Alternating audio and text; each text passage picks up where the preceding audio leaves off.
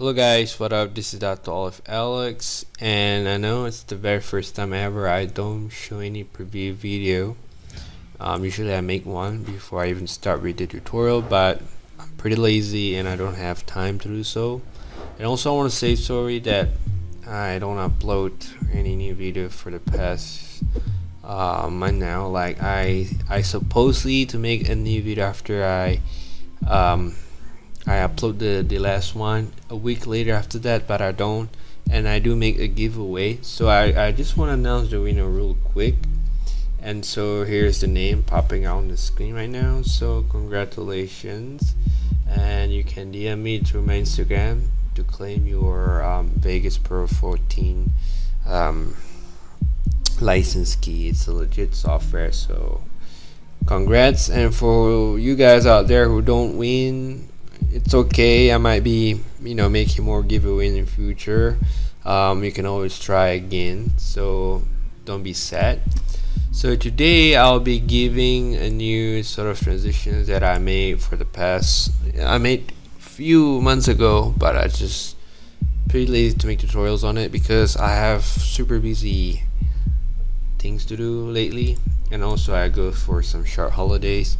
But anyway, once you download my presets, I won't explain how to do it and stuff.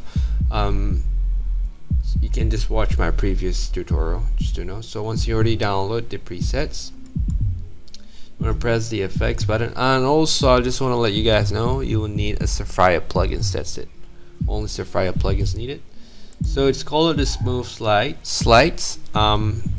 This transition is pretty similar to the slides transitions that I made a couple months ago, but this one have a little bit sort of character and sort of movement, so you can play it with yourself. So you got left and right and up and down of movement, so I want to choose left and right, and going to the right, and each of these left and right or up and down have its own unique move also, which is either going down or up. So I just want to select down, which is A. As usual, A is for the clip number 1.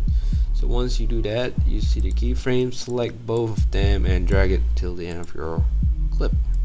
You want to repeat the same process for the second clip, but this time you want to select the B, which is for, of course, your second clip. Once you add, you don't need to adjust anything, and make sure you overlap your clip roughly about 2 frames. And let's build the dynamic RAM preview and show you how the video looks like. There you go. Alright, I think that's enough for now. Let's play it. There you go, smooth. So hope you guys like these new transitions. I'm actually pretty bored making transitions. I have a lot of cool effects that I discover and create, but I just don't have the time to make on it. I'll try my best to make a tutorial on it. There's a lot of things I want to show you guys. And also, if you are looking forward to get sort of stock footage, you can visit VideoHive in the link down below. They offer you pretty sweet stock footage you can buy for affordable price. And also same goes to sort of audio. If you're looking for audio, you can also check out Audio Jungle in the link down below. So thank you guys for watching. See you guys next time.